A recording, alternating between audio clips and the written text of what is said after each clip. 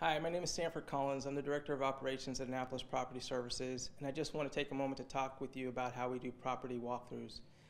There's three different types of walkthroughs that we do. The first is a move-in walkthrough, and that is done by your property manager. They will walk through the entire property, interior and exterior, and get a video of the condition. Additionally, we do a move-out walkthrough where they do the exact same thing.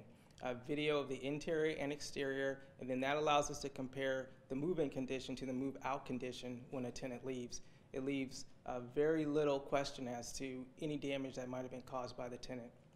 Additionally, we do semi-annual walkthroughs. So every 6 months, our handyman is going to walk through your property. He's going to take pictures, and he's going to note anything that he sees of concern.